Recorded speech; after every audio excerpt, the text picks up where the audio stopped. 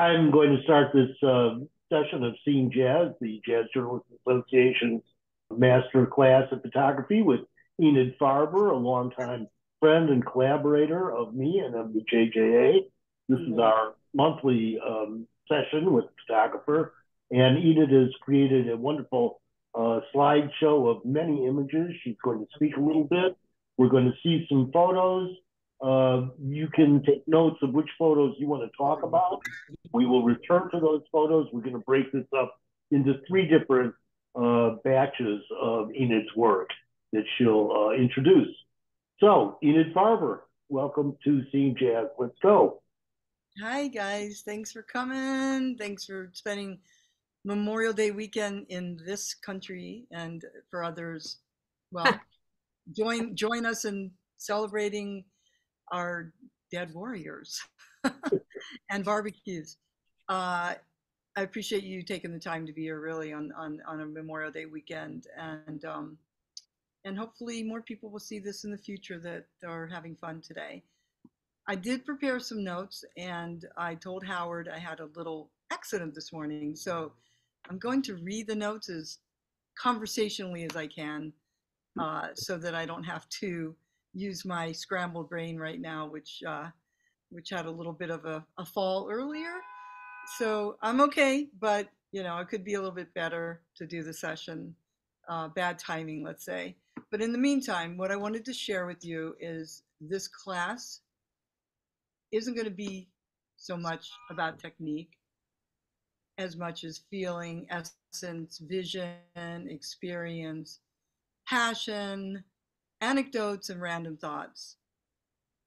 I'm not the biggest on technique. Technique has never been my approach. I've learned as trial and error, and as many of us have, I'm sure, but I never went to formal training for photography. And my journey starts this way. First, I was living in Atlanta, and I ended up going to Sarasota, Florida. I lived in Atlanta for a few years after college. I loved photography growing up, but I didn't really see it as my future. I really saw writing as my future. That's what I wanted to be, was a writer, but I guess I didn't have enough discipline. So I ended up in Sarasota, Florida after living in Atlanta in like around 1977, 78. I ended up in Sarasota, Florida for less than a year. And that's where I ended up acquiring my first professional camera. I ended up meeting three gentlemen who lived in a little hut, I would call it, not a hut, but a little house off of a mansion on the beach. And the three guys, two of them were DJs, one a jazz DJ who's very well known, program director for former program director for WUSF in Florida, Bob Seymour. And another one was a baby photographer who is a lifelong friend, still a wonderful friend I see often. He lives in Florida still, but he comes to New York and we go out on photo expeditions from time to time. Long story short, he had a dark room, and I learned my craft in that dark room. It was a little tiny dark room off of their living room, which backed up to their kitchen. And these are three guys living on the beach who didn't like to do the dishes too often. And they're not embarrassed to hear that 45 years later. It's just they were young, three guys on the beach. So the reason I tell the story this way is because when I first learned how to develop film through my friend Andy, I would develop the film, hang it up in their bathroom. It would collect all kinds of dust. Then I would go in the dark room while he was printing, sit on the toilet, hand him paper while he printed his photos of bums and babies. Those were his subject matters at the time. And I would hand him the paper, watch him do it, and then he'd go to bed. He'd say, "Okay, kiddo, you take over." So I would take my dusty negatives, put them in the enlarger. Then when I went to look at the print, turn on the light, dozens of palmetto bugs, the big roaches, would scamper in every direction. And I had never seen a roach in my life till I got to Florida. Never. My mother was meticulous. So I would just sit there and freeze and go, oh my God, oh my God. But you know what? I knew at that point I was meant to do this. I was meant to keep doing photography because I was so determined. I was so into it. So I said, okay, just keep going and no fear. I kept going. I kept printing all night long.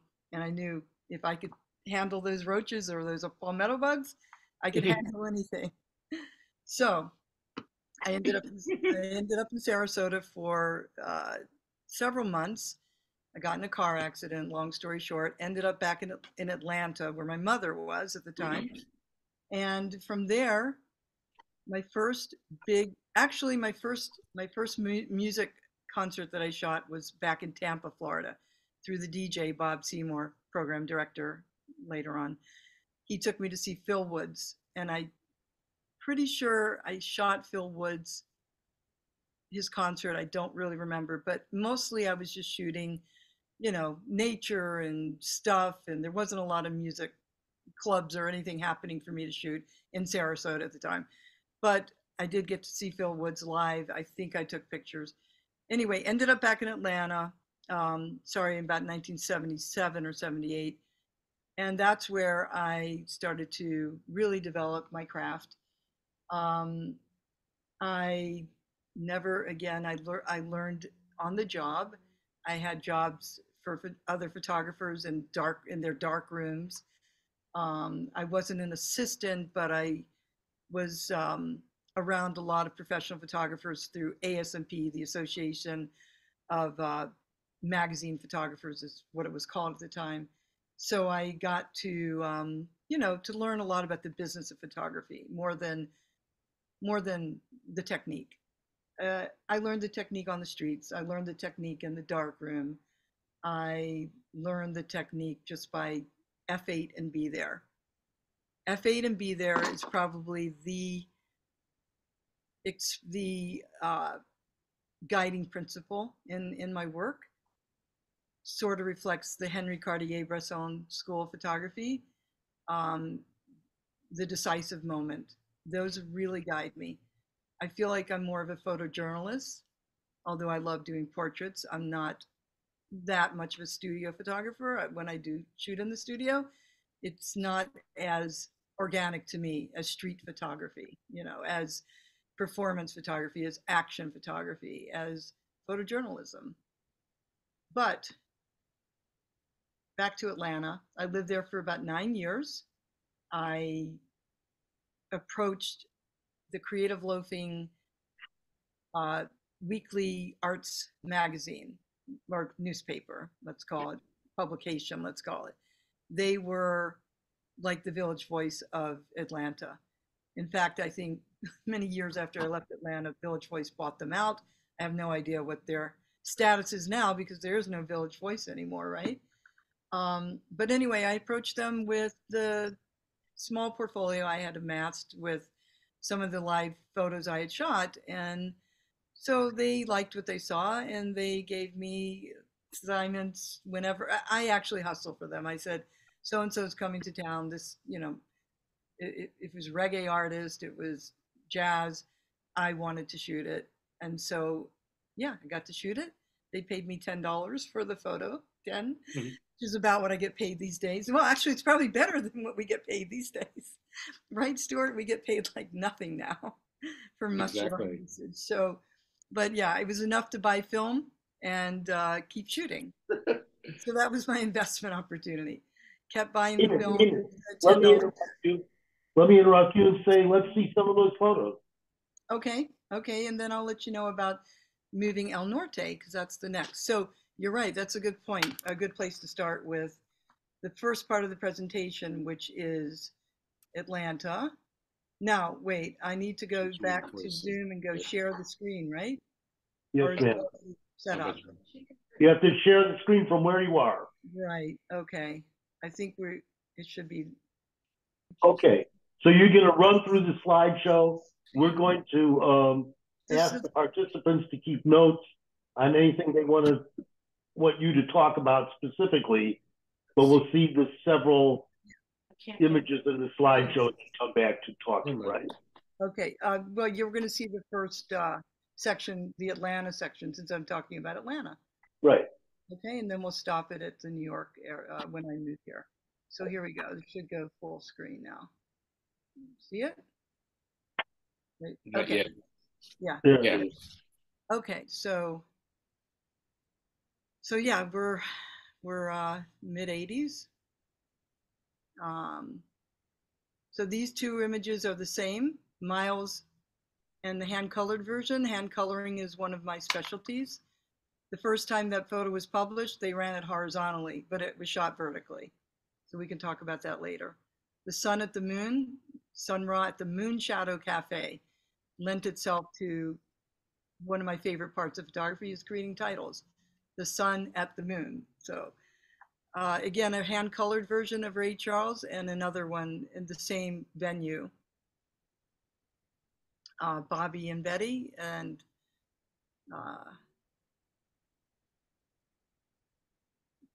Dexter, Marion, backstage type shots. I just always loved doing those backstage shots. And in those days, I was the only one. So it was easier to have, a nice interaction with the musicians.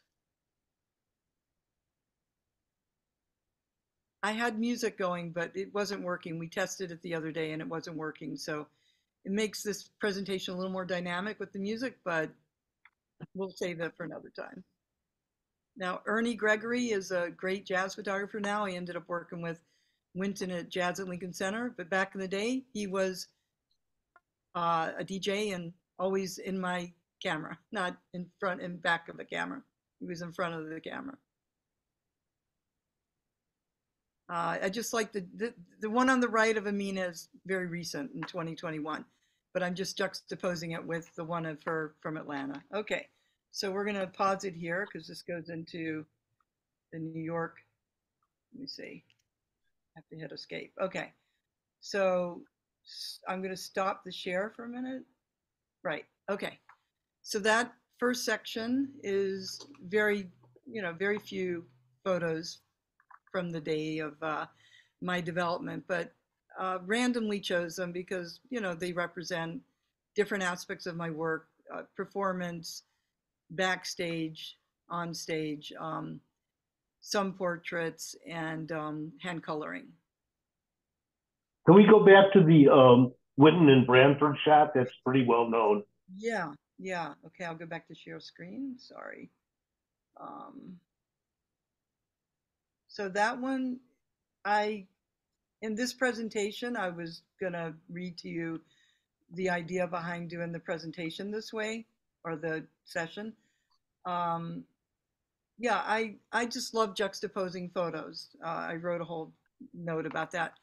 I've never shown these two together, but because I chose them for this presentation, when I started laying it out and designing it, I said, I love those two together.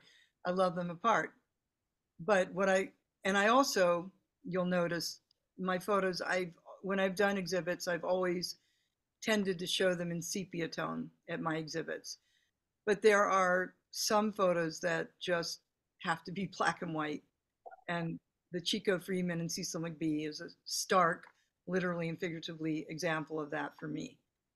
However, Wynton and Branford, that image is also not only a sepia tone photo from a black and white original negative, but I've hand colored it. It's been published several times too, the hand colored version. It's very, very different. Yeah, it's a matter of preference. The reason I started hand coloring, and I think this is probably something interesting for other photographers to hear, harkens back to that $10 check I would get to pay for my film, the big budget that I had in those days, facetiously, she says. I would get requests for color images, and I didn't have them because I couldn't afford the color film. I couldn't develop it myself, so I'd have to get a lab to develop it. And I really, as much as I love black and white, I still wanted to shoot color because I knew it had more wide usage and potential for magazines and so forth. Um, but then I happened to work one of my part-time gigs, or no, not part-time, but what do you call it? Day gigs, was working for a woman who was a portraitist. She was actually, when I say a portraitist, sorry, she restored portraits. She was a painter. She was a literally an artist with a brush. Um, I worked for her, printing her photos, and then I would start the hand coloring process. So I would tint the photos. Then she would actually take brushes and real paint, not Marshall's photo oils, which is what I used at the time to start the photos to tint them. She would take actual paint and create a painting, a huge oil painting. A lot of those were restored photos that she worked on. Some of them were just what do you call it? Like, back in the day, they had Sears and a place called Olin Mills, I think, if I recall, that where they would take those photos to her to create an oil painting out of them instead of just a photo.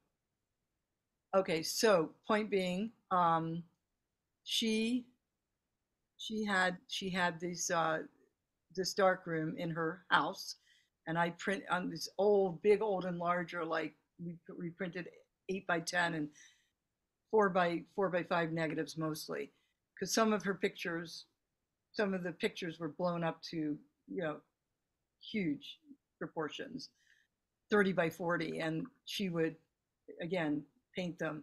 So I learned hand coloring that way. Back to this Miles Davis one, which I shot in Atlanta.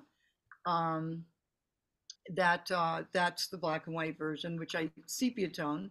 So I always sepia toned it before I would hand color it.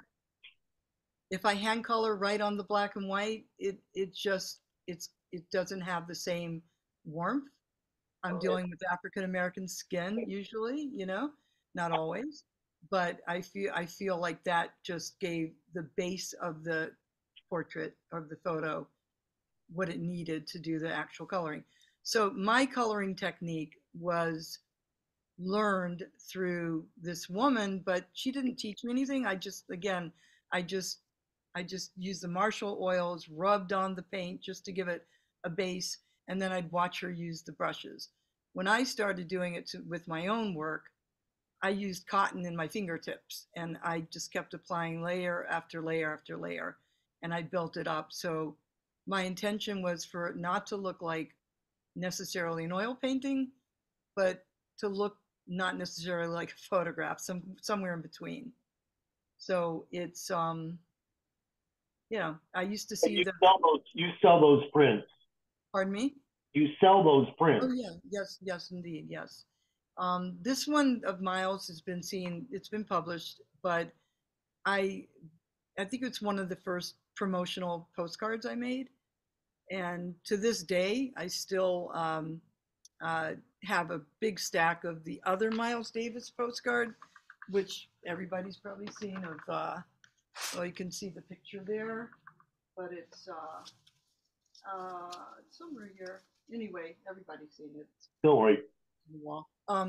And that's a hand colored one too, but that's from Saratoga, a year after this one. This one, 2 years after this one. I shot this in '83. Then I moved to New York in '85, and that shot Miles for the second and only only one of two times that I've shot him. Um, that I shot him. So anyway, I'm jumping around, but as far as the hand coloring, I still love doing it, but after many, I used to do all my own printing in the dark rooms that I had. I always never had like a fancy dark room. I had just set it up wherever I could. It was my bathroom, my bedroom, my kitchen. I would block out the light, and I would create a dark room, a makeshift dark room. Sometimes I'd have to fill up the trays, go to the bathroom, down the hallway, bring the chemicals back into the bedroom, and then bring it back to the bathroom to wash them. And uh, I was pretty determined. I didn't have any money to really do anything the way I felt like I could have made a lot more advancement in my career if I'd had a little capital. But I just kept pushing along, and needed to do it. It was in my soul. I had to do it. I printed in many different dark rooms that were very, very substandard. But I was a good printer because I also worked for another photographer who was a commercial photographer, very well known, Chuck Rogers, who was famous for his one photo. He was an Atlanta photographer. One photo of runners in the Atlanta road race and Peachtree Road Race, and this print bought him this print at the end of the race with all the runners collapsed, brought him Porsches and homes, and Wow. he made so much money off of that one image. Hmm. He didn't have a lot of other like well-known work, or this kind of commercial guy with with good work, but nothing that interesting or special. But he did really, really well on that one photo. That picture was in American Photography magazine. Yes, that's right. Hey, Andy. Yeah, this is Hey, Andy, who was the guy who was one of the guys in the dark room. He was the guy with the roaches, and he's here. My friend great, from thanks. Florida, who made it. Thanks. I've told this story a lot of times when you weren't there, Andy. So Yeah, I know. I heard about it. you can vouch for me. But yes, Let's move on to going to New York. okay. So I'm just going to what I was going to say, that after 9 productive and informative years in Jersey City, I moved El Norte. Uh, I was building my brand while I lived in Jersey City. I moved El Norte. I'm sorry, go back to Atlanta. After living in Atlanta, I moved to El Norte, to Jersey City, where I lived for 6 years, building my brand, finding my place in the very competitive dogs eating dogs world of jazz photography, sometimes for better and other times for worse.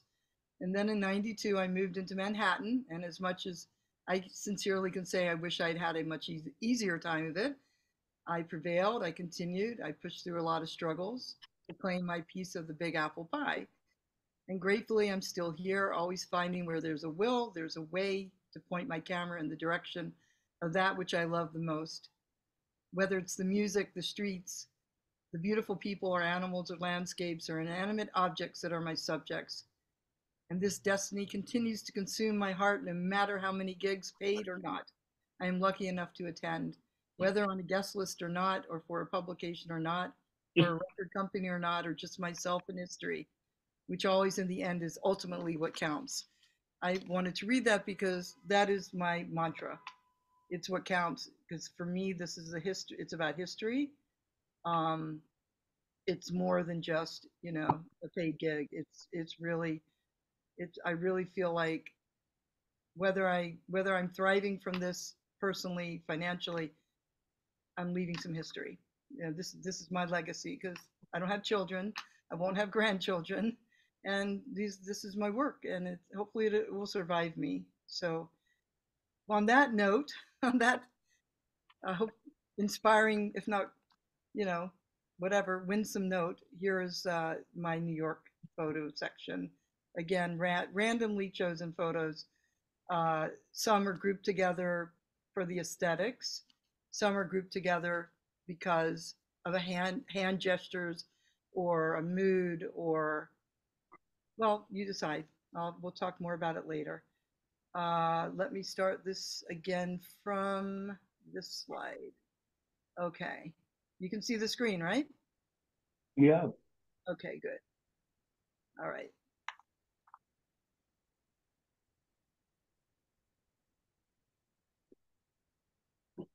Now, you guys, this is where you start singing, because the music didn't work out. Fathers of jazz photography. At the top, what's wrong with this picture? Well, there weren't a lot of women doing this at once upon a time. There are a lot more now.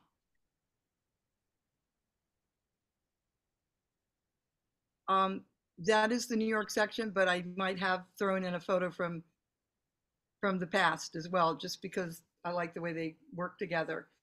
I call it, New York and beyond. So we get from that Miles photo was the other one I was referring to. And then this is a dedication of the Miles Davis Way in New York, with Cicely photographing the crowd. I love those two photos together. They're just supposed to be so wacky. Two hand-colored pieces, Jerry Allen, and well, I decided to pair her with her ex Wallace, who were both unfortunately gone way too soon. These two are hand-colored as well. And there's Ernie again, Ernie Gregory. Everyone knows Ernie from being a photographer, but you probably didn't know him before he was a photographer. And that was the Atlanta days. This won an award. The Illinois Jaquette won an award from Musician Magazine. The art director entered it into a contest and it won an award with him. Yeah, don't mean a thing if it ain't on that swing. So that was a liner. That was on a liner, wasn't it? I don't know. I don't remember. I don't think so. That was my Sammy section, and then Sammy walked in. That's a good story with Michelle Camilo. I took my dog to that shoot for Downbeat. I just said, "Can I bring my dog?" I didn't want to leave him at home. All you people with dogs, you understand. He was my appendage. And yeah, I shoot more than just jazz. I was really into I was a big reggae fan for many years. I met Bob Marley and got to ride in a limousine with him. That's another really fun story where he laughed at my Chinese slippers that I was wearing at the time, that were in vogue, by the way. These two never paired together, but I loved seeing them together as much as individually. Did you create the white backgrounds, or was that happenstance that they were against white walls? No, it was well, the one with Howard Mayburn was at the Time Warner Center at CNN Studios, so I think it was a big window in the background. So yeah, that was. But the one of Jerry was backstage at Carnegie Hall, and it was a white background. The same. Are these hand colored? And the same session as the hand colored one that I showed earlier. I have a lot of photos from that session. So, and I did have some actual color photos I shot. That's a double exposure on the left, an accidental double exposure. So Bill Clinton is not actually conducting the Dizzy Gillespie Memorial Funeral Band, but it was way before Photoshop, and it was a lucky accident. Just like those two shots, they look like they were posing purposely together. It's what I love about photography, capturing that. What? You both look like you were rehearsing that pose, right?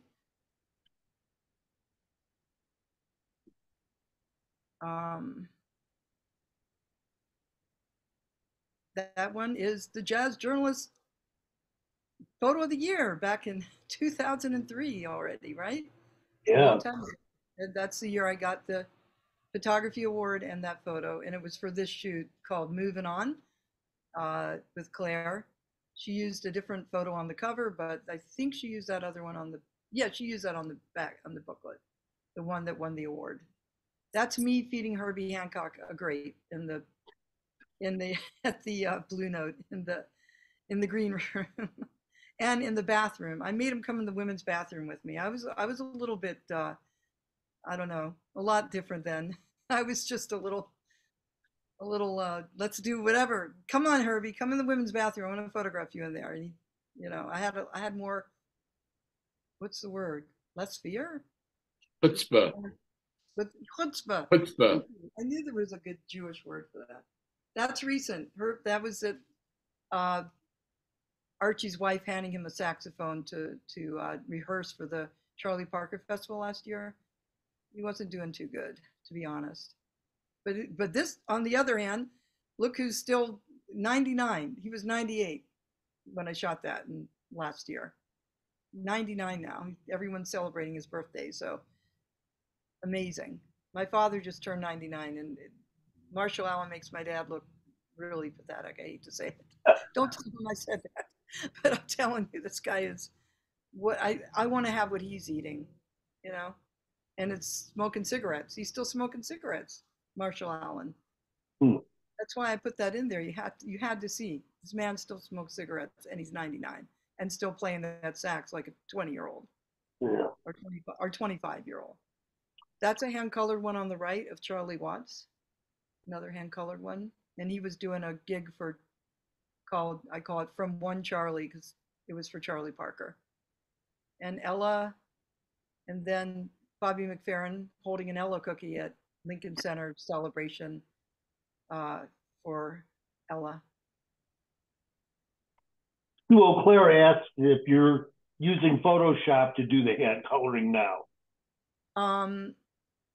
Snit at the knit. Don't forget that one. Can ask Howard about that or not. I Yes and no. I am using it, but not as much as I'm using now. Pastels. I found so that's what I was almost talking about earlier.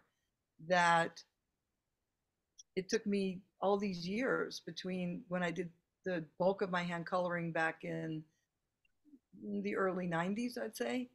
Um, it took me all these years to discuss to find the right paper because now digital paper. That's the digital paper. Um, I'm not printing with conventional paper anymore. So to find something that would adhere to digital paper, I finally found it. And it's something called pan pastels. Pan pastels. And that is how I do some of it now. I still print it digitally, and I can take a color photo and print it in black and white and then hand color on it. Or I can take a Where's color the photo volume? and add more Oh, color to it damn it. with the pan pastels, and it creates a beautiful texture to the photo. Mm, Added layer. So that yeah. no, I don't use the oils anymore. Not the Marshall photo oils. I haven't used those in years because they don't work on digital paper. They will work on some of my older prints, but they're all dried up now. That's the problem with the Marshall's oils. They dry up pretty quickly. All right, I think we're almost at the that's hand colored of Nina Simone. The one of Cindy Blackman, Santana, I have a hand colored version in with those pastels I mentioned, but it's in an exhibition right now. I think Robert, you saw that exhibition, and if Robert Sutherland's still there, you saw the exhibition, and that was with those pan pastels. So I know I'm cramming in a lot of info, but you asked. I love this because there she is. That's hand colored on the left, and this is last summer, and she's grabbing her camera at the end of the concert and doing like Cicely Tyson did and photographing the audience. And she was really into it. I have a whole sequence of that. Diane Reeves. All right, we're almost into the last section, which will be a lot of dead people. Okay. Well, let's go back and look at some of those more closely. Yes. I guess I'm wondering why you've juxtaposed these so well. They do seem to be a book sort of setup. Yeah. Have you approached approached that challenge, that task? Well, many years ago, I think you probably remember when I had some ideas and was fleshing them out. I do have a template of a book called This is crazy. Please mute whoever's talking. Yeah, sorry. Yeah. I have that template of a book called Legends Who Passed Through My Lens. Retitled here, A Few Notables Who Passed Through My Lens, because it's not the complete volume. But that book, I realized, geez, that's kind of a never-ending concept. They keep passing through my lens. They keep passing on. I did I had somebody who wanted to collaborate with me to writing it, and then I started putting it together and finding and designing it on my own with those templates that they have for books now. It was a company that I don't know if they're in business anymore, but it came out beautifully, and I was writing my own anecdotes and captions. Yeah, I just never really got out there the way I should have with it, and I still am not quite sure how I want and to do a first book, whether I want it to be comprehensive, but I do have a lot of ideas, especially with putting my photos together, because like I said, that I wrote this in my notes. It's very valuable part of the exercise for me. Mhm. I almost love that part as much as I do the photography, is when I see the way photos work together, whether it's, two or three of the same person, or this one of Eddie Palmieri and Ornette. I mean, just the clothes, it's so much fun. It's so much fun. Look at what they're wearing, and yet there's a different vibe. Or, Yeah. I mean, these two are just because it happens to be father and son 20 years later, just a coincidence. It's exactly 20 years apart in two different parts of the country. Can we see the group shot from Max's funeral? Oh, yeah. Let's see. There it is. Okay. The group shot was right here. Yeah, that and bullshit. Yeah, that was But, let me see if I can. Yeah. Somebody's getting heard on a, and we don't want to hear them. Can you blow that up, any? Yeah, I'm gonna. Let's see. I'm gonna say play from current slide and then try to put it on pause if I can. Where do I pause? Right here. Okay. Okay, there we go. Is that good? Can you see it full screen? No, it needs another second. Oh, no, it needs to. Well, I was trying to pause it. I thought. I know, but I didn't. It's not loaded all the way on my screen. Oh, really? Okay. All right. How do I pause this? You want to start it again? Yeah, I did. Oh, okay. Resume share. Let me go back.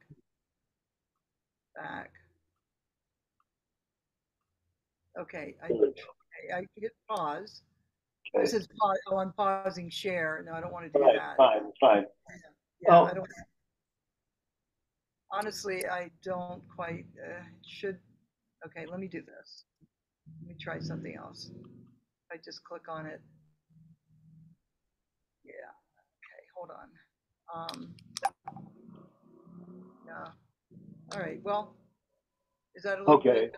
Okay, that's good. Could open it up in Photoshop. So, did you organize these people to stand together? Yeah. It was a very crazy, rushed, and incredible, opportunity. I think Bobby Sanabria helped me do that. Who's down right in the middle with holding his hand over his coat. Yeah.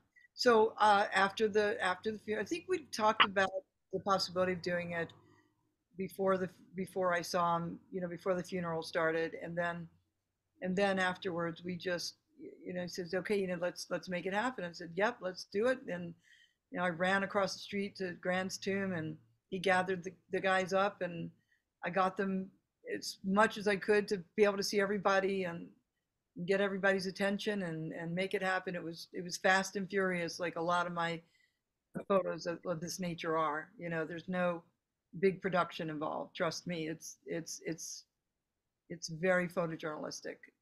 Do you have the list of who all these people are? The what?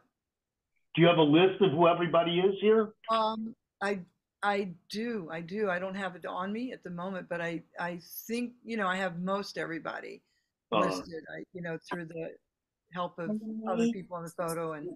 But yeah, I mean, there's, I'm sure you recognize me. I mean, there's, Lee in the photo. Yeah, hearing background noise. Mabel, that may be you. I don't know. No, not me. There's So Enid, you have a great shot I guess I saw on Mhm. Facebook or something from inside the funeral. Um, that I don't. I think you were just seeing his drum kit or something. I think that was part of it. But I sent it to his son, Daryl, Max's son, Oh, who's a friend of mine, I don't know and what happened there.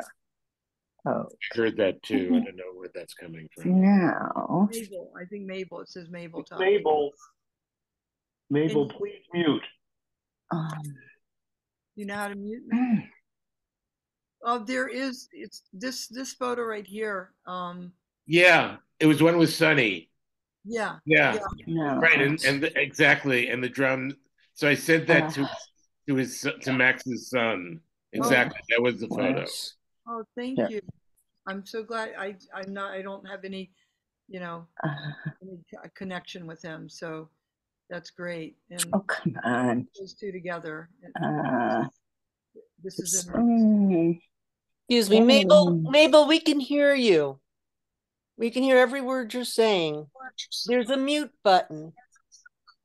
Yeah. There's a mute button on the Okay. lower left. Just click it and it'll become red and say unmute. Okay. Okay.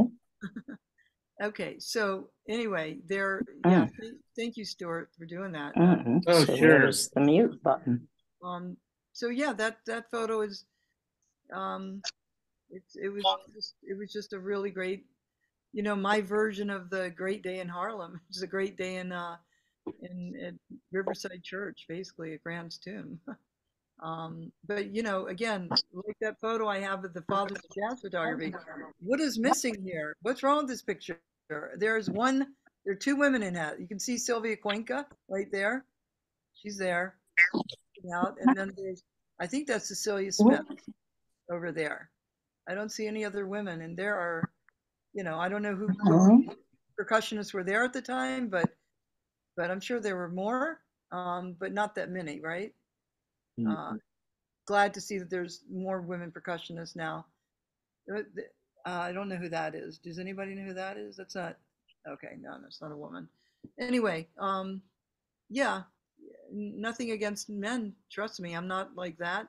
But I'd like more pictures to be like this, right? You know, there's JJA women that won that year, and these fierce women. That's a pretty, I would say, pretty nice representation. So, okay, enough said. Any other questions about any of these? The Steve Photos? Swallow, how did you, on the Steve Swallow, is it like selectively in focus? Um, yes, yes, indeed. This was used on his CD, but not this way. So this is a little bit of postpartum treatment, post production. Sorry, post production treatment. Yes, and again, I'm not I'm not too classic in my approach to jazz photography. Uh, I know black and white is the preferred look and what is expected. But when I say black and white, that's what I mean by black and white. Monochromatic. That's I did a little bit of that there too. So I like to sometimes I mean most of these photos are totally straight straight out of the camera, straight ahead with a little bit of tweaking, just to make it look the best it can on screen or in publication if it needs a little contrast or a little color balancing. I mean, we all do that, right? But with the black and whites, they're pretty much, besides dodging and burning, they're pretty much as is. This is And one of the most unusual art ensemble shots because How do I see the photos? few people are able to get them together. yeah, yeah, you know what, Howard, it was another really incredibly meaningful moment for me, and I had this is 1987. I only moved to New York in 1985, and I was in Chicago. I'm sorry, Chicago, San Francisco, and I saw them there in, I guess, that year earlier or maybe the year before. And I don't quite remember how that happened too, but I know when they came to SOBs, I I just said I really, really, really want a portrait of these guys. They're just, they're so special, and I love the fact that Nice. only three of them were still on their makeup, because they used to take the makeup off when they went backstage and then put it back on. I mean, in between sets, right? Did you know Well, that? Roscoe never wore makeup. Right, right. That's true, but I don't think Lester did very often either. The trumpet. okay, but I think you're right. You're probably there are some. I mean, I think I have Lester. I have to look through the negatives, but I feel like I have him in some makeup. But I don't remember on this gig whether, but apparently they would take it off in between sets, so and reapply it. Does anybody know if that's true, or if I'm just imagining that somebody told me that and it's not true? I don't know. That would be a lot of work to take that off and put it back on. And maybe not as much as it looks like. I mean, it's just maybe they were just yeah. That looks like Joseph doesn't have much on, so maybe it was just him to take it off. I don't know, but I remember getting that information, but yeah, you're right. Roscoe didn't, but I think Lester might have. But it was a nice, great moment. And then this was, I have pictures of you from this project backstage. Some great stuff, Howard. That's one of that. There were two different events for the Don Cherry for the Ed Blackwell project that I shot. This was 1990, but there was the other one at St. Peter's Church. I don't remember what year. I might have an image in here somewhere from that, but that I have you backstage with somebody. Okay. Dewey Redman, I think. Yes, Charlie and Dewey Redman and Branford. Yes, exactly. Yeah, so I have a quick question. So number one, I love the backstage photos. And it seems like a lot of them are from the 1990s or that period, and then even more recent. I love doing those too, but I find it's impossible these days to get that kind of access, at least out where I live. You're right. Number one, like SF Jazz is horrible about doing that.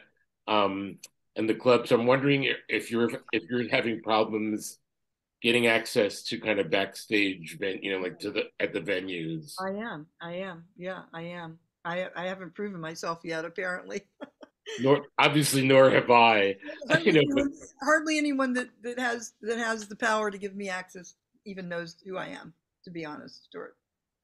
It's just I think it's management more so than the artists. No, it's not the artists. It's management. It's the venues. It's the publicists, the promoters, all that.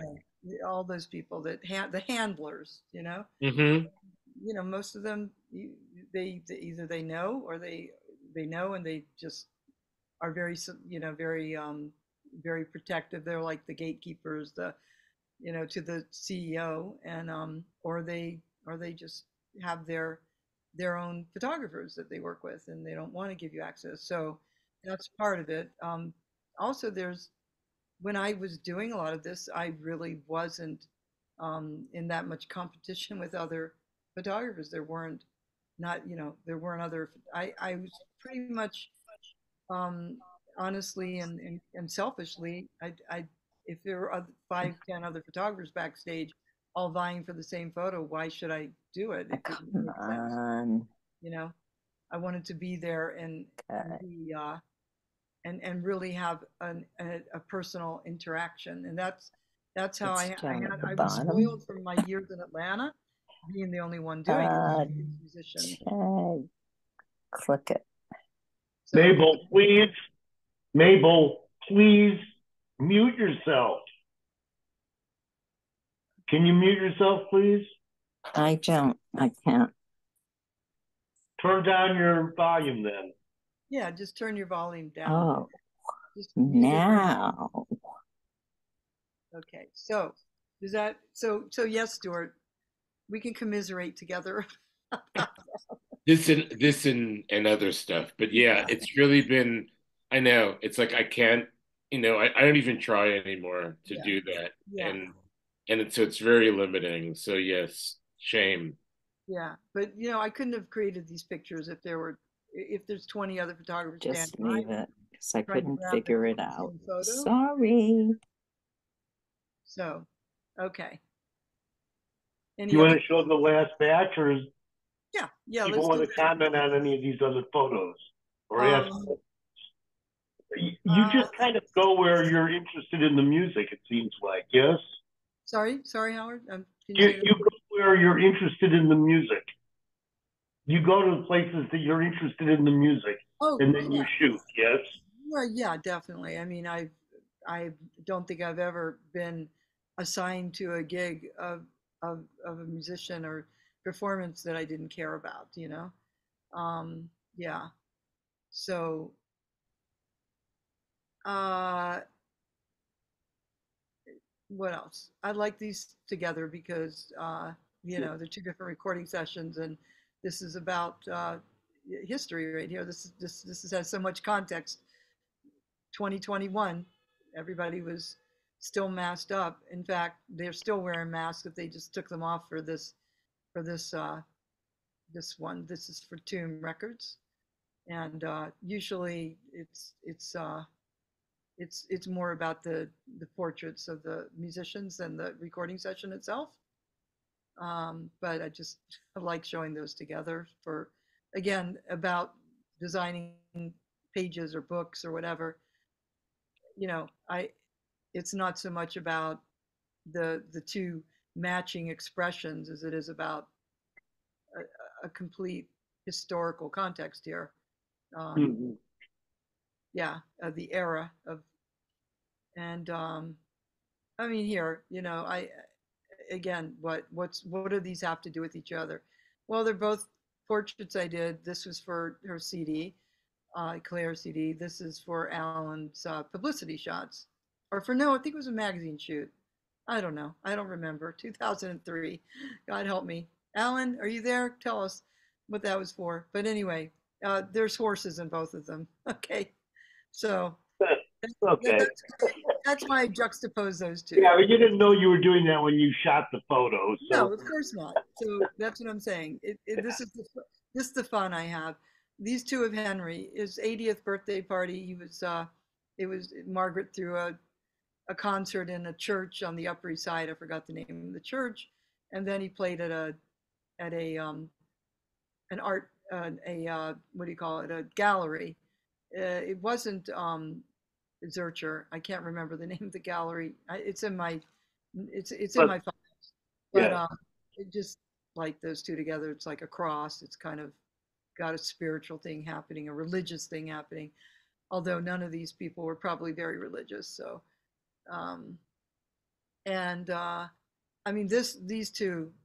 I have a couple more photos that fall in that category of just this is the decisive moment. I mean, I'm sure 20 seconds later they did not have the same pose and the same biting their nails or whatever they're doing. And then you've got Al Jarreau and John Hendricks. They look like twins. They look like twins. It's just it's just a it's just one of those photos that has some sort of magic to me when you catch the expressions, the joy, the emotion, and the profile where they look like twins, right? So I'll just do this. are you shooting a lot in order to come to those frames? You shoot it Um, and shoot and shoot, and then go well, back and look what you that's got. that was pre-digital, At least this one was. Jazz and Democracy 2003. I probably just had my first digital piece of junk camera. It was a Nikon something something something. It was a very very low resolution digital. I mean, it was high resolution at the time, but compared to now.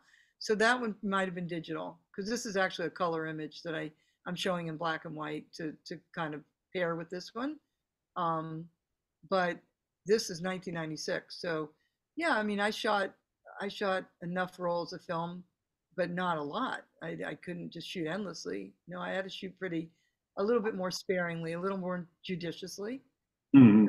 Have the, again, the budget or it wasn't being, if I sold the photo to a magazine, this might not have been an assignment. I might have just been there as one of many photographers, and maybe it got published somewhere. I don't recall on this particular one. Mm-hmm. But yeah, I wouldn't say I was shooting, not like these days where you can just, bang off 1,000 frames and hope you get one good one, right? Yeah. Yeah. It's not the way I generally work anyway, but yeah. But this one, that brings me to this one. This is, again, pre-digital, 1991 and 1992. Well, what's happening here? You see what's happening?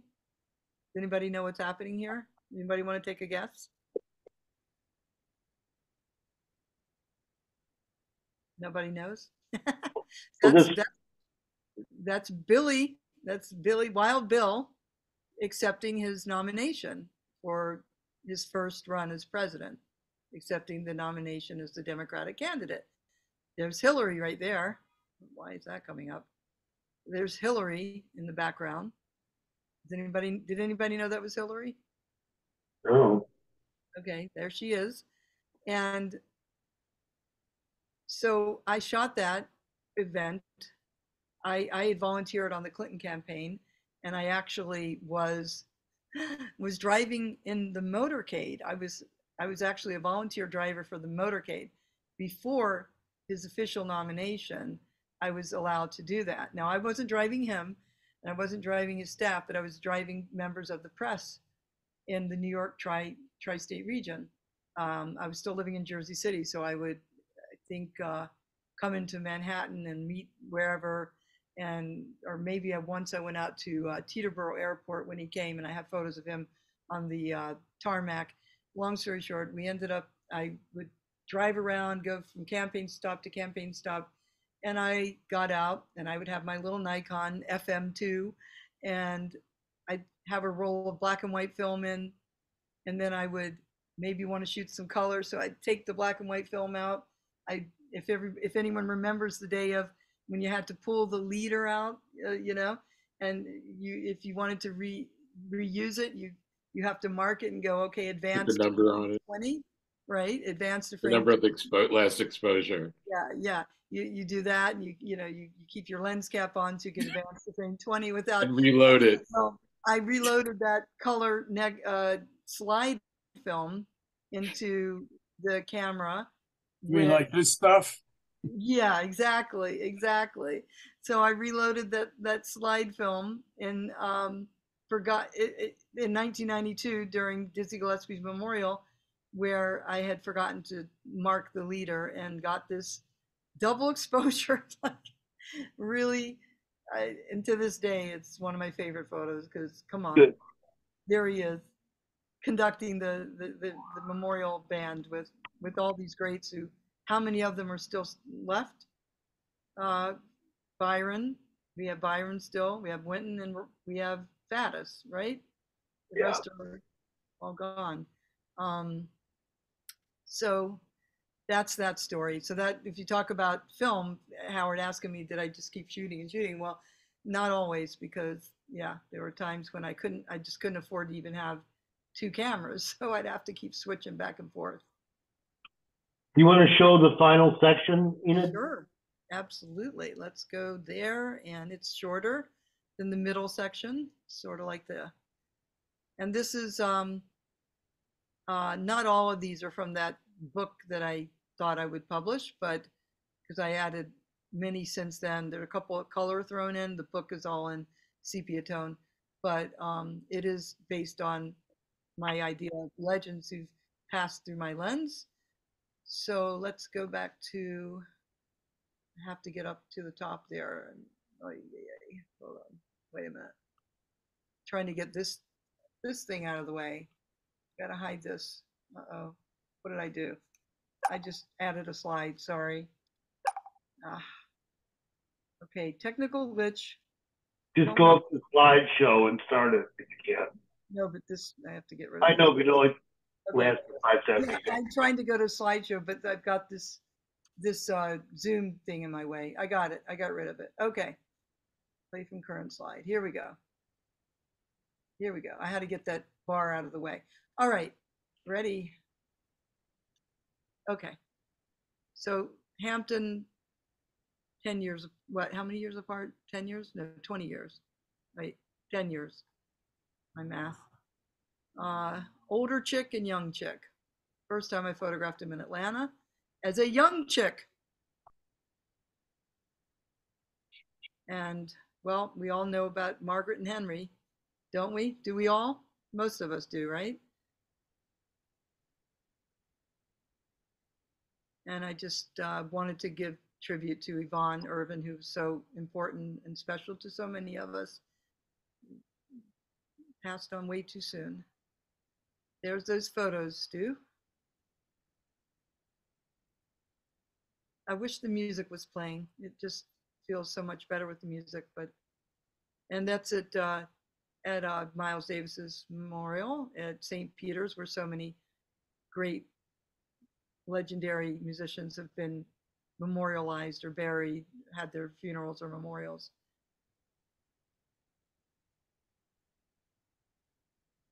And there we that's the one you were at, Howard. One on the left, at least where that photo. Yeah, the other black wall.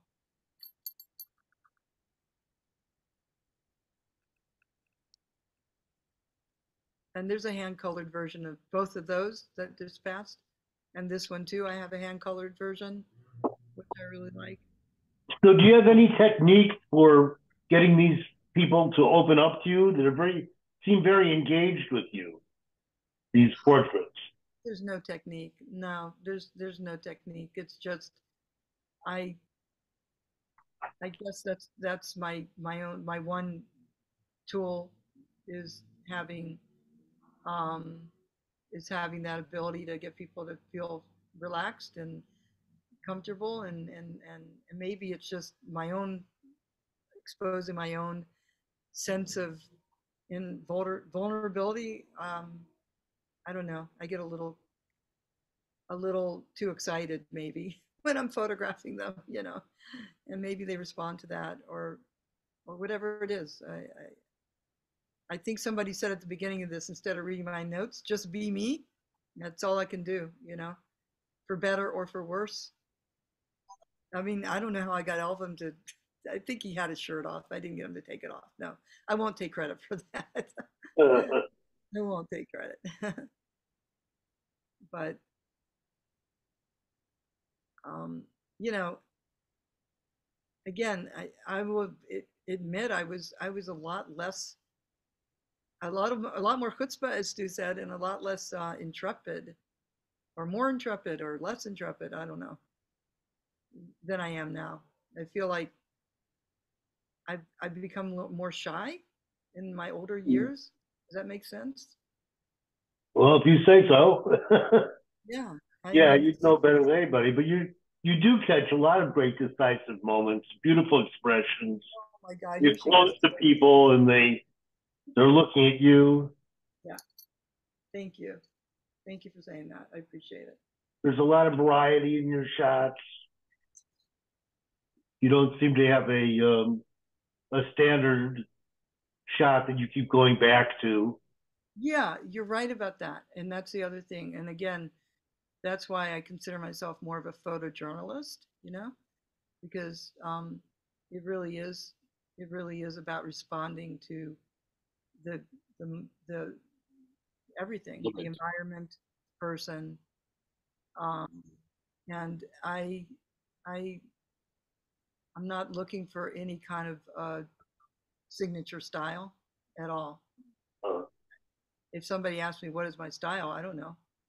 Does anybody have an answer? Because it's just, and it's also I want to share, joy. I want it to spread the joy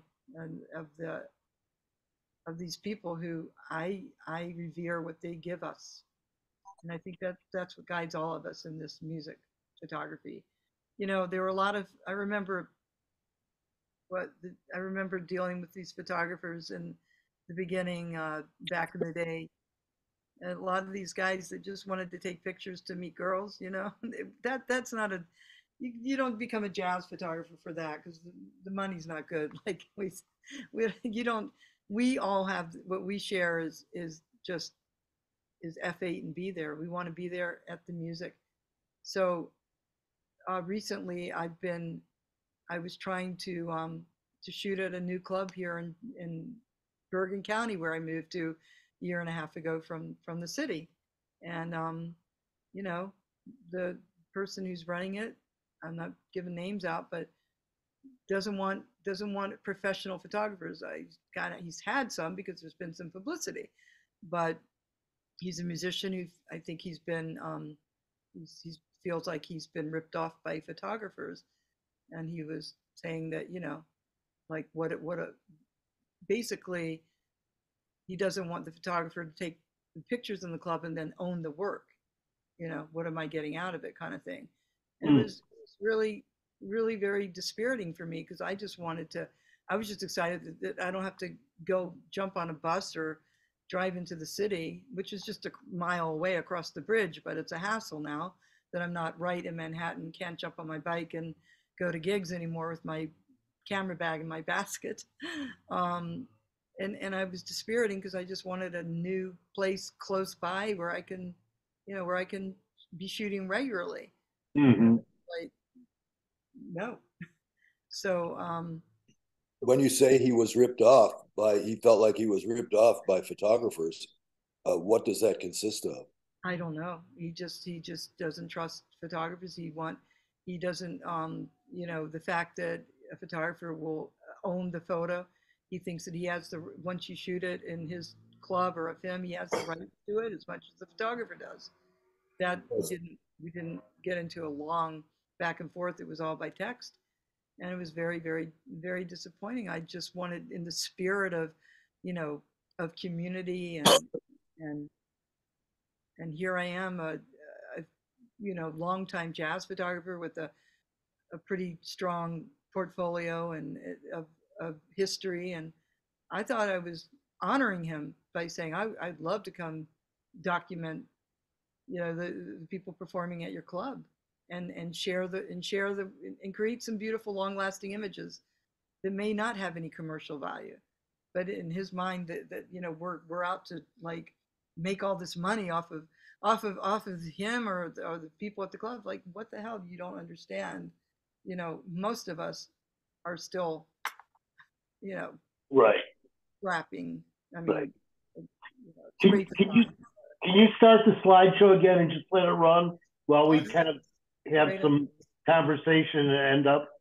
Yes. Because I think like some people didn't see the whole thing, and since there's no sound on, they can just watch it roll through. I couldn't agree more. You got it. Okay. So there we go. So yeah, and then if anybody wants me to pause at something, I'll be happy to. So yeah, but that's my story about just understanding I spoke to Fiona, if she's still on this, about this more in depth. She couldn't believe it because why wouldn't anyone want to have a beautiful record of the history of what they're presenting, and instead it was like I was really told no in a kind of a really unfriendly way.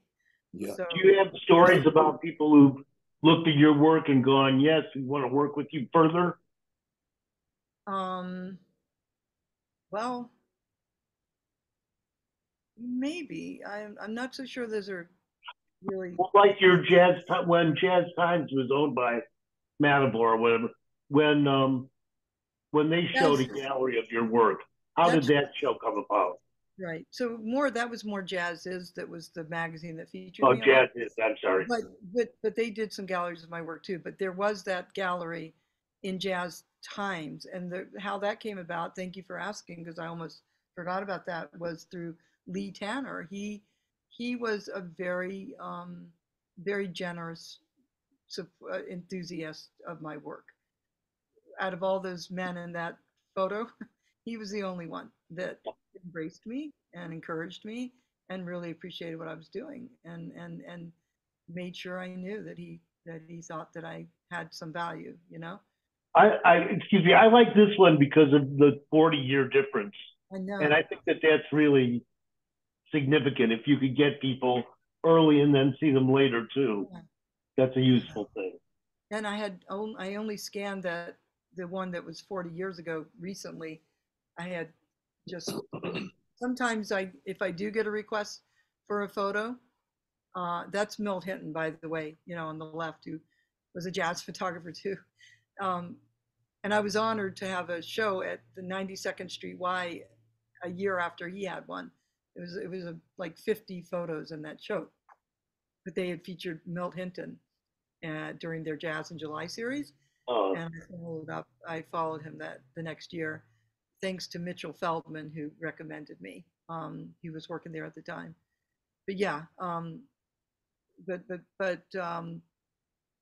but yeah, as far as Jazz Times and everything, they didn't really. It wasn't to them. They weren't really calling on me, and Lee Tanner did. I see. Yeah. Yeah, see, that Jerry Allen one is the same as the Silhouette one. It's the same session. And it looks beautiful. It looks beautiful in black and white too. And this is also backstage at Carnegie Hall with Roy and Sonny, hand colored. I saw that show. Yeah. Oh yeah. Yeah. What show? I'm trying to remember. Roy was fantastic. Oh yeah, yeah. I'm glad you remember. I mean, geez, it's a miracle I remember luckily I have things, you know, in my files, so I know where I shot them, but I don't remember the show. Thanks to the writers that write it down, right? Yeah. Now, yeah, and Sammy walked in, and then Sammy walked in. The one of Michelle Camilo, that was another history, because I was so audacious at that time. I had just adopted Sammy. He was the little love of my life, and still is. He's still the little love of my life when I look back, you know. The little one, I didn't say the big one, he's the little one, but maybe the big one too. But anyway, Sammy, I didn't want to leave him at home. I lived in Jersey City, and I got the assignment to shoot Michelle for, I think, the Downbeat, maybe. And when I set up the shoot, I said, do you mind if I bring my dog? He's a really good dog. He's really well behaved. And he said, sir, no problem. And I walked in, I told him what his name was. He said, and I said, this is Sammy. And he goes, you know, I just recorded an album with a song called, and then Sammy walked in. So I titled that photo, and then Sammy walked in. And I love doing titles, but that was a fun, notable, memorable experience for me. Michelle Camilo was a delight. And some of the subjects that I worked with were much nicer than others. So I have, I think that comes through in the photos too. Most of them that I have shot, you know, backstage or personally, were all wonderful. But I've had some not so great experiences with the musicians as well. And, but you know, par for the course, I'm sure we all have. Any other questions or comments? Well, these are really cool, Enid.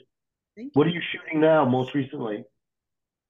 Like in terms of who I'm shooting or what? Oh, where have you been lately? Yeah, what have you done lately? Oh, what have I done lately? Oh my God, that's a good question. Well, you know, not as much as I would like to in terms of the music photography. Again, being across the river now, it's a little bit more effort at I was very spoiled being able to get on my bike and just going from gig to gig and to the free gigs. And you know, Manhattan, you're a kid in a candy store, you don't know where to go next.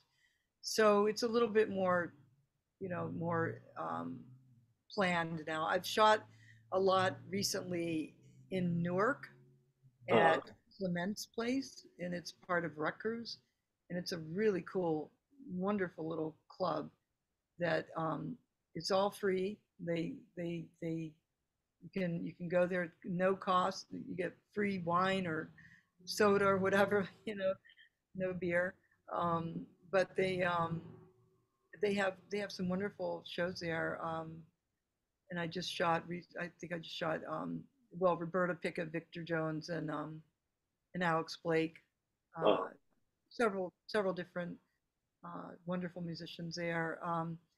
And so that's easy to get. It's not that close, but I can get in the car and don't have to worry about paying $17 to go into the city and finding parking and whatever.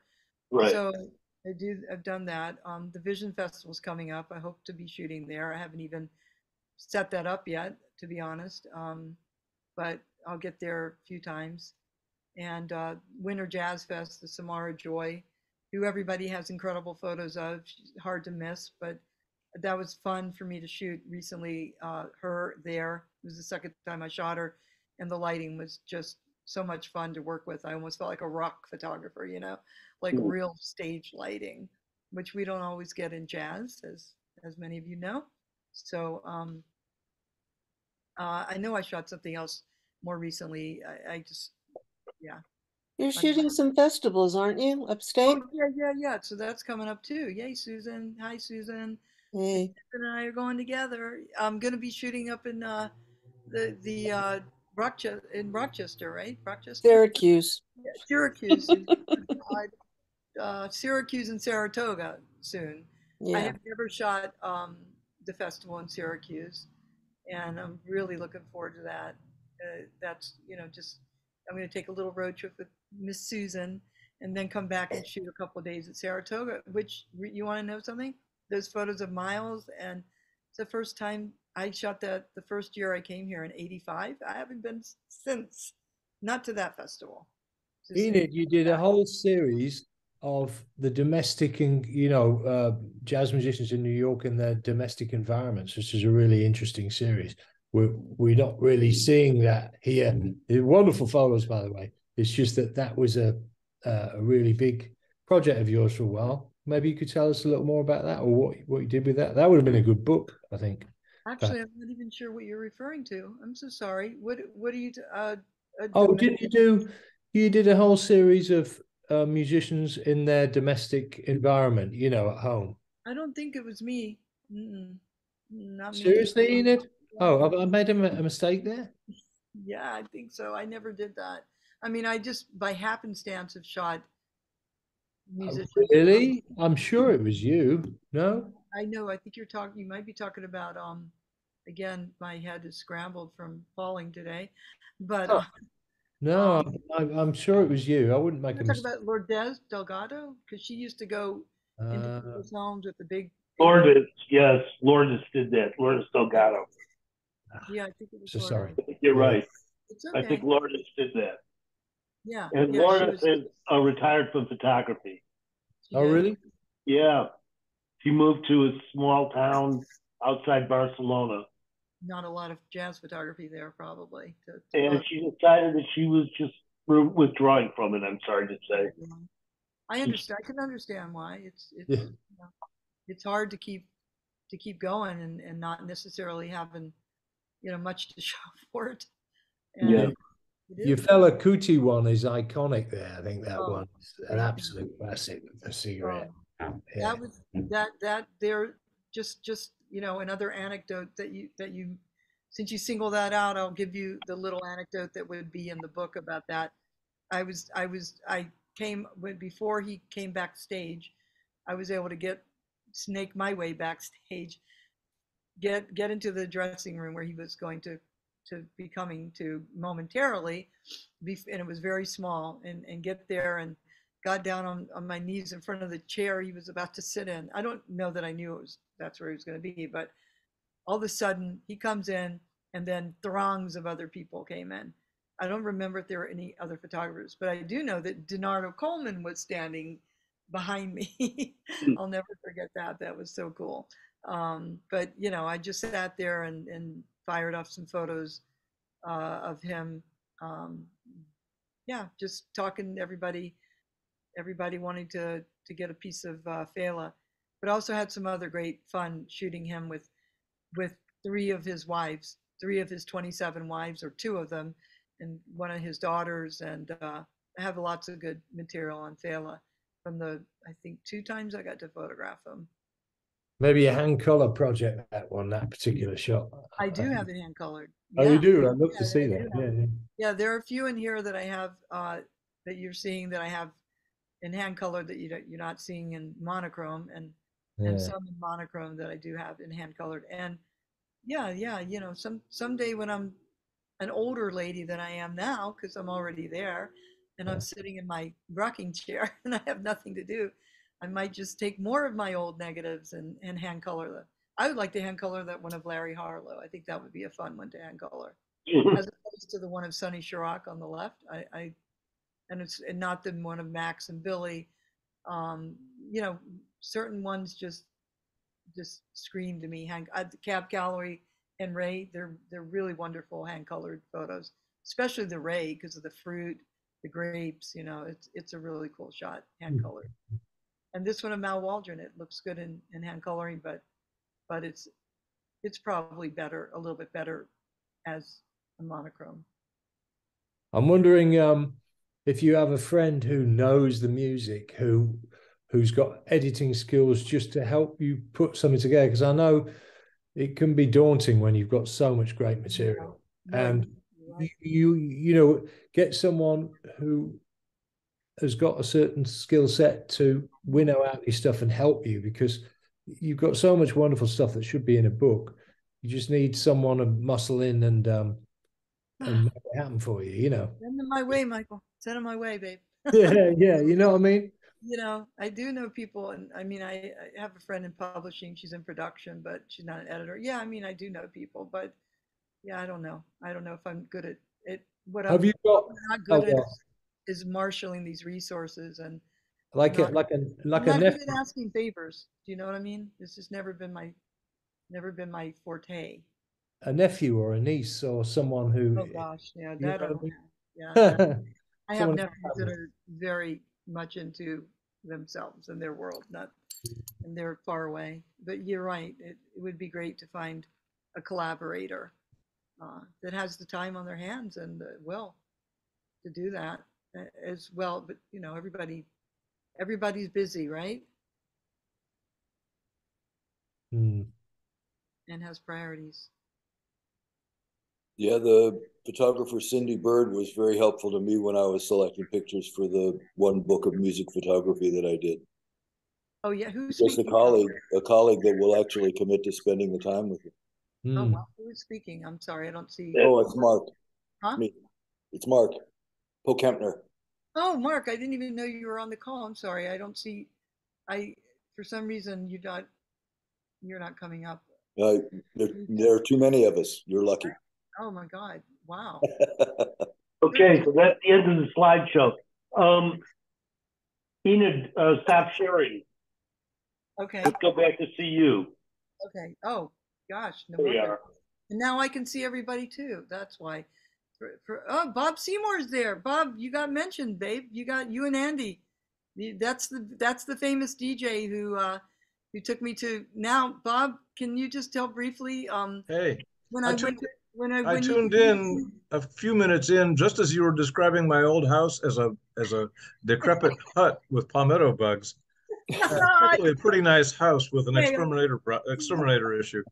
But what can we talk about? Phil Wood's concert? Did I shoot that? Did you? We drove 60 miles to where I would later work at the University of South Florida. It was 1978. And I think what we did was go to a masterclass rehearsal in the afternoon. I think probably I was having to work it and couldn't go to the evening concert. I don't think we went to the concert, but just the masterclass and rehearsal. And what I recall, do you remember how those shots came out? No, I don't. Probably with dust on them. Like, reversed. Oh, they did? So I looked at it and said, something's not right.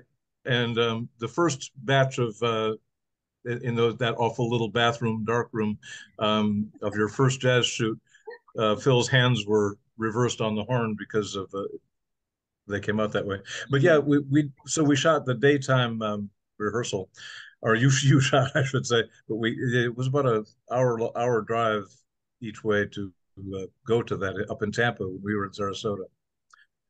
Andy Krotman, I think, left, but was here for most of the session. And Yes, he was. I remember you sitting on our couch when you first came in possession of a good camera. Yes. Through your lovely mother. Right. And I remember you sitting there and saying, I feel like I could do something with this. I did. You see, that's and why I have these witnesses, because like it was yesterday. Yeah, so I think Andy and I are the charter members of your fan club, but so most of what we've seen, is shots that I've seen over the years, and it's great to see some that I had never seen, but it's overwhelming how much you've accomplished over all these years. It's congratulations. Thank you, Bob. So yeah, she didn't even get into the Jimmy Oh, there you are. and Ted Turner shots, which are classics. There's a whole lot of non-music stuff that's yeah, a lot of sports great. stuff from the Braves when she lived in Atlanta. That is true. That's good to. I'm glad you mentioned that, because, I do value that work. I was in my notes too, that I'm not just a jazz photographer, just what I'm most known for, but I really value all that other photojournalism and Dead Christmas trees. Yeah, dead Christmas trees. That was right. Now you know what Bob was what famous DJ and program director, that voice. There's that voice. I'm sure some of you know that voice. Isn't that a great voice? So Danny Bontovic wants to ask if you would comment on the importance of light and color in your expression. But and I'm going to translate that to mean, when you're out shooting, are you thinking about light and color, or are you finding it more in the darkroom, or post shooting? Oh no! Well, where did your eye go for that? First of all, you got a subject. It all starts with the subject. Again, F8 and be there. Does anyone know? I want the other photographers to participate. I'm going to challenge them. Who can describe what I mean when I say F8 and be there? And it can be non-music photographers on this call. The most important thing. Right. The single most important thing. Exactly. Just be there. But what does it mean? What does it mean, Mark? What does it mean? F8 and be there. It just means show up. No, it means more. That's the. Well, the F8 is that's the aperture you want to be at. Well, to get the best depth of field. No, that's too literal. Too literal. many years ago, I got a partial scholarship to go to the Maine photographic workshops, and it was ridiculous because there were only white people there. There were no people of no diversity, and it was all about pretty scenes to shoot. So, but it was a good experience, because the opening session, the director of the workshop gave a speech, and the thing that resonated with me then, and still to this day, was when he said F8 and be there. And what he meant by that is you have to know the technology. That's the F8. You have to know how to work the camera, right? But you can't just be about working the camera. It's the other equally important component is being there, being in the milieu, being in the finding your subject matter. To be honest, for me, it was mainly jazz. That was where I wanted to be, and in order to document jazz and the history and continue to do it and to spend my life doing it, I had to be dedicated to that, no matter what, for better or worse. Like I said, paid gig or not gig, guest list or not guest list, magazine, assignment or not. So, but you also had to have enough of a comprehension of the technique, but you didn't have to be bogged down in technique. Was your mom or dad, an influence? You mentioned you got a camera from your mom and your love of music. I mean, it so often comes from the forebears and parents, because that's where you were drawn to. Were your parents cool into music and everything? So my mother was had a was living with a companion at the time who was a an amateur photographer, but he had several cameras, and I think what happened is they got robbed or something, and uh, so he had one camera. He still had an older camera, and he got a new camera, and he sent me the old camera. So that's the first camera, and how I ended up inheriting a camera. I was living in Florida with, not with, but nearby Bob and Andy. And I met Bob because I went to a health food store and I had this camera and I was just taking pictures of the pretty scenes, in Sarasota, Florida, where I lived for less than a year. And I went to a health food store and I saw a Bob Marley T-shirt in between the cans. They were on like shelves, and in between the cans there was a guy with a Bob Marley T-shirt with black hair, not white hair. Well, this is how long ago it was.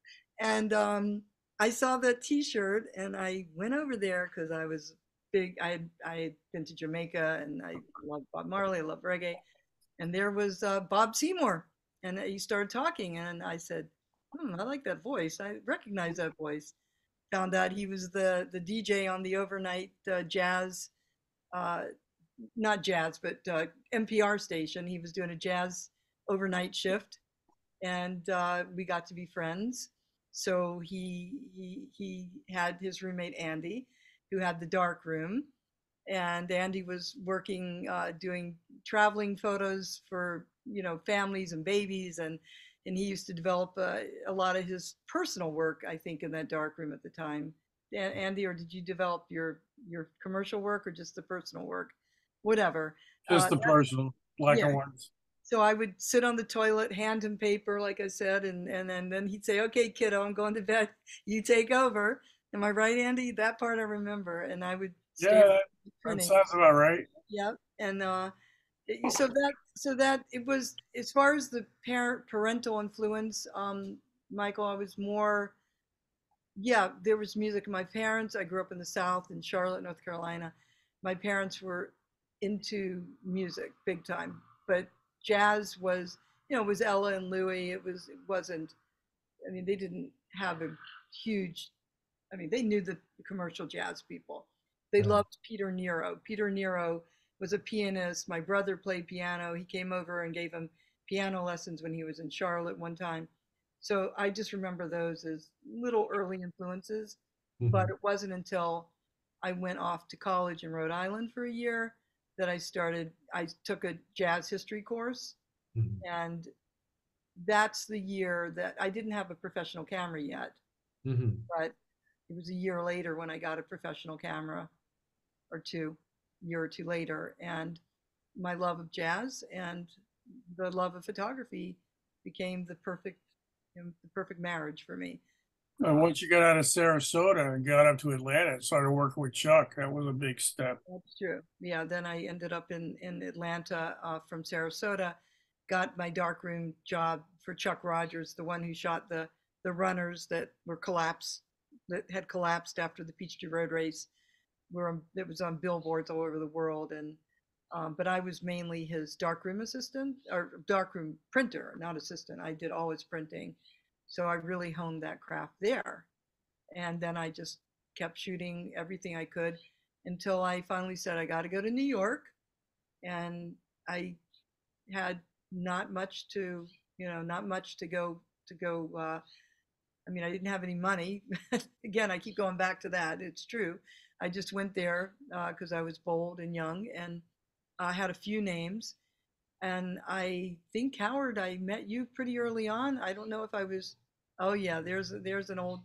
There's my yeah, one of my old baseball photos. I was pretty daring. I would go down to the. Oh yeah, I've got some really incredible history of Carter, of Jimmy Carter with Ted Turner. Yeah. That was Dale Murphy there. Yeah, no, but Bruce Benedict. Yeah, the we'll one have to see those on another session, Enid. You know, it's Andy. we better wrap this one up. It's been. Imagine that though, they're right at my fingertips. Yeah. That's how important stuff. You're lucky to have these fans, lifelong fans of yours. Well, that's pretty amazing. They've been You do your Mark Ruffin thing with what was Mark Ruffin's book, baseball, jazz, and something. You know, his book of stories. You Yeah. can do a 3-piece with your baseball photos, your jazz. It could be an all-American kind of Ken Burns catch-all. You know. Yeah. Then you got. We're going to be publishing this. It sounds like he's hot on this idea. So we're going to enlist you. We need to talk, you know? Yeah. Enid, thank you so much for doing the session today. And we will edit it up for a later YouTube archival version. It's wonderful to be able to see all these images. And I do hope you're going to get a book out of this at some point in the not too distant future, and then move on to another one. Well, let's talk, Howard, from your mouth. We're talking now. Thanks again, everybody, for being here at this Seeing Jazz session. And we'll have another one in another month.